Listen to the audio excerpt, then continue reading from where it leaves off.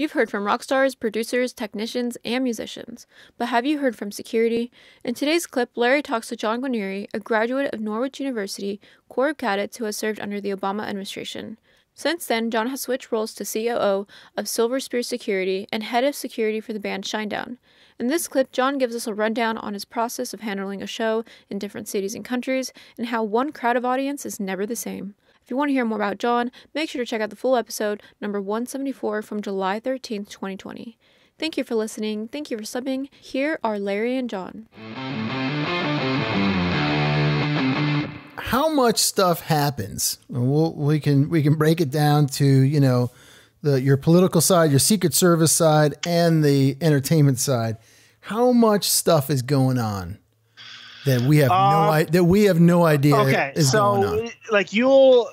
Obviously now the media is I don't subscribe to the media on either side right now because it's too, I don't know, it's just everything's slanted. Yeah. And so when I was doing the Secret Service stuff, you see everything firsthand. Like you would know, oh, cool, they got a Bin Laden before it's announced. Like stuff like that where you're kind of like, oh, they passed the healthcare summit like 2 hours before it gets announced. Like stuff like that, you're just kind of like, but there's bomb threats every day. There is attempts on the president's life. There's attempts on any official that we secure, protect. There's threats every day.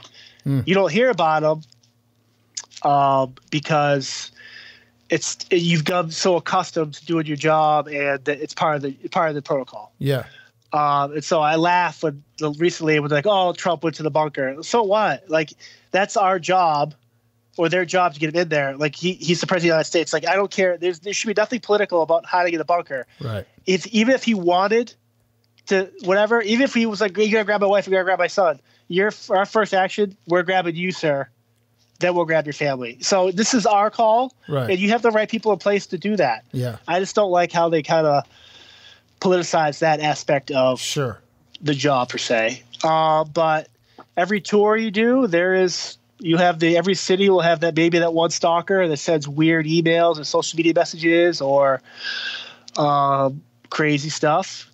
Obviously it's part of the job, but it also must be exhausting because you have to take every threat as a credible threat. That's the thing too, especially in this day and age, because anyone can literally show up at a venue. And some of these venues, like you pull up to the backstage of the buses, the general public's right there. Yeah, there's a couple of security guys that you're hoping are great. They usually are, but the minute they turn their back, some guy could jump that stupid bike rack or pull it apart, and now he's got a gun or so you're just kind of like, I can't tell you how many shows I've gone to as roadie free radio, right? And right. I used to go with a camera and stuff like that. I used to go to more shows before it was just easier to do the show like this through a Skype call.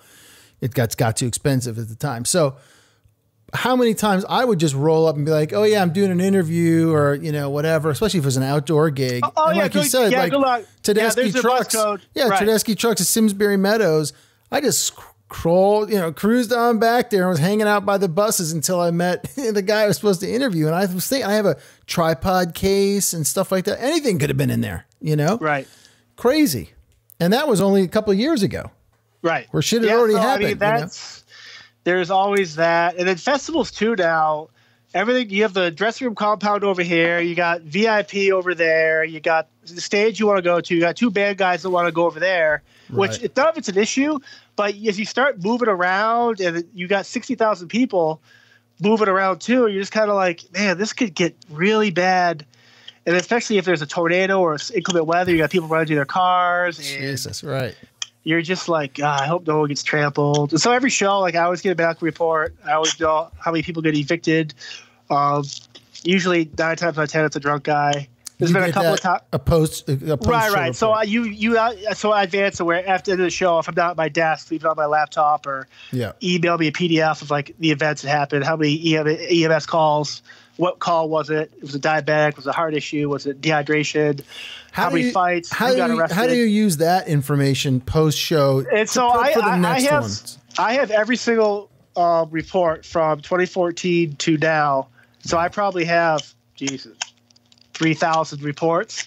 And so every time I go back in that city, I can pull that out. It's usually the same staff, and we'll kind of snicker and be like, "Hey, remember this time?" See if not if we can beat the arrest, but see you can basically build your own kind of graph of how we're trends going. Is the older crowd being an issue now, the younger?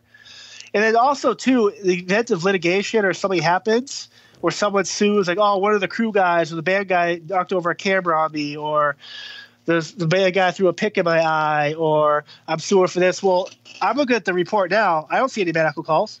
So that right there tells me the story's bullshit. So you do it to protect yourself, your company, but also the band, the crew. And so I definitely think, even if you don't have security with you, I think everyone should always get those reports. Wow. That's fantastic. And probably super informative, like you said. I mean, yeah, there's some cities too where like certain festivals where you're like, yeah, like we always joke, like every time I've been in Edmonton, obviously with Nickelback, and even with Shinedown now, it's been like a blue collar hockey crowd, and it just fights, and they're all farm boys and girls, and they're just drinking beer. Like there's never an issue, but there is. And by I say issue, I mean there's definitely every time where like, oh, this crowd sucks, this is too violent. Right. But they keep you on your toes. Right. I mean, every time I've been there, the last time was Shinedown. The first time I was there with them, I think we had 56 people over the barricade. This recent time, 92, in a fight in the barricade. Wow. And they're just, so you look at numbers like that, but you take that same type of people in Wisconsin, no issues. Right. Or Texas, but New Jersey might be rowdy, California might be rowdy, Poland's crazy, but Italy might not be crazy. So you kind of, I just like looking at the numbers and kind of being like, it's kind of cool seeing those stats in real time. Yeah, right. That's amazing, man.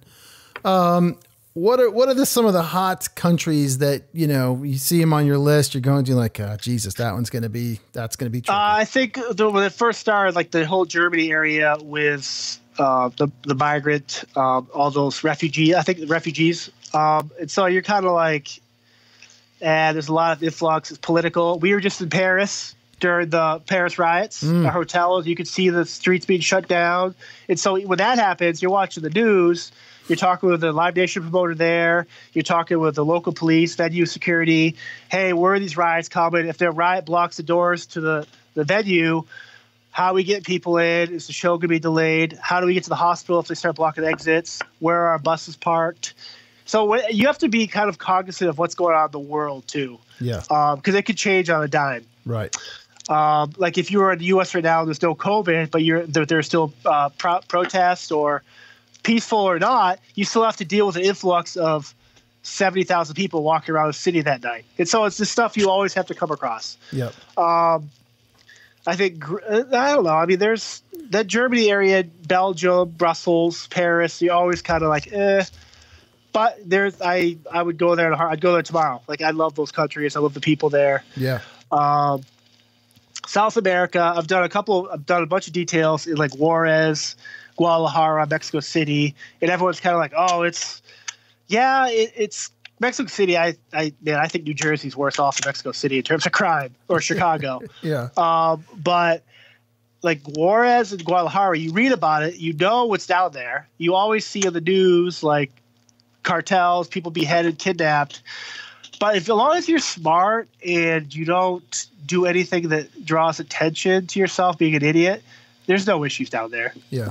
I mean, it helps if you've been down there a lot. You have a good a tour guide or a interpreter with you and stuff. But you're never. Those would probably be the scariest places I've been. But I mean, I've been down in Rio for the Olympics weekend before when that all went crazy, and you just got to deal with it. Hey, what's happening, roadies? It's Larry here. Just wanted to thank you so much for listening to this short clip. I really hope you got something out of it. If you can take 2 seconds to head over to iTunes and drop us a review or a comment, we would greatly, greatly appreciate it. Keep listening, keep coming back, stay healthy out there, and remember, no roadies, no rock and roll.